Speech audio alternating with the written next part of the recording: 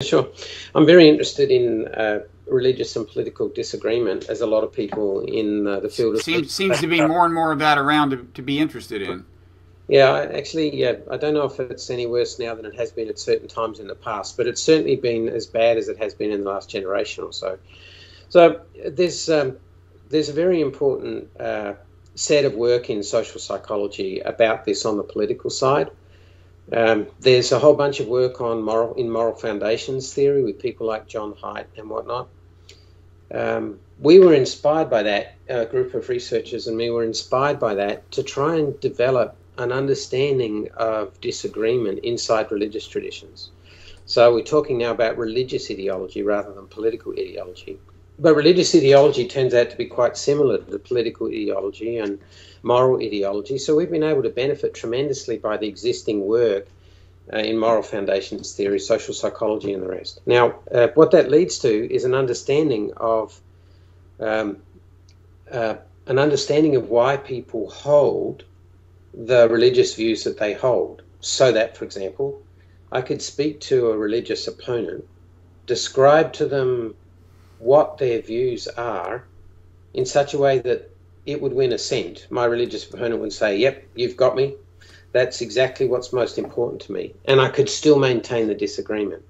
And if my religious opponent can do that with me, then we've established understanding-based empathy. It's not hand-holding, heart-to-heart empathy. That's expensive and it's really emotionally costly, and it's very difficult to achieve except with particularly well-adjusted people. It's empathy based simply on factual knowledge about the other person. So it's a cheap and a socially and energetically and psychologically affordable kind of empathy, which changes the tone of debate in religion.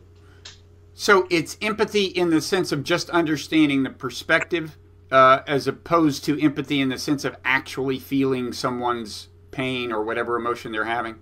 Well, hopefully there's a bit of both there. When I'm trying to understand someone I disagree with, for example, someone who thinks there are supernatural agents. I don't think there are supernatural agents in the world. I don't think there are angels or demons or ghosts or gods. So if I'm talking to someone who does, and I can say not only what they think, but I can express why it's important to them, then I'm succeeding in conveying empathy, which has an emotional component to it, because I'm saying why it's important to them, right? It should naturally have an emotional component to it, not just an intellectual one. That's actually what comes across when I do this as a practice. People get that message. They know that I sympathize with them even though I disagree. So there is an emotional connection too. And is this, by its nature, a religious or spiritual exercise, according to your terminology? Well, the way I use religion and spirituality is very general, of course. So, yes, from my point of view, sports is spiritual. So, yes, of course, it's spiritual. But in the general way in which it would be implemented by people who think of themselves as conventionally religious, yeah, I would say it can take on the form of a spiritual discipline in their narrow sense, right?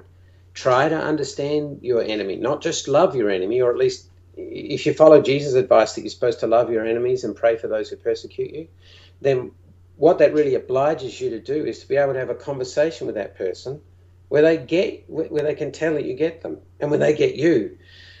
So, yeah, I think people could naturally see it as an extension of their moral obligations as a traditional religious person. Okay. So have you heard this terminological dichotomy, cognitive empathy versus emotional empathy? Yeah. It sounds like maybe this thing doesn't exactly map on to that, but it's close.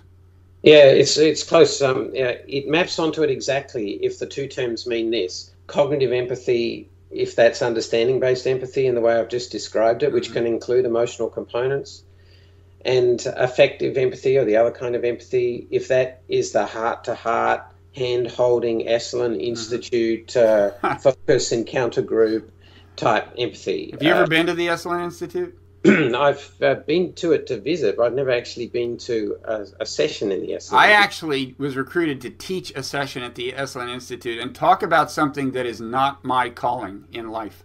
I mean, it was a disaster, but I digress. So Let's see, just quickly, in what sense is sports spiritual? You mentioned that. Well, in my framework, ultimate reality is at the root of everything, of every possibility, of every moral, or with every possibility that you might realize as a person. So when you strive to realize greatness or goodness or beauty or truth in any of the lines in which we do that in human life, from art to sports, you're manifesting potential that's written into the structure of nature. And that, to me, is manifesting the character of ultimate reality. So if you want to understand what ultimate reality is, in part, you need to take your guide from excellence, wherever it occurs. Not just the average Joe's game of tennis, but, watching Novak Djokovic play tennis or something. You're realizing possibilities there on the back of a tremendous amount of discipline that are like revelation. They show you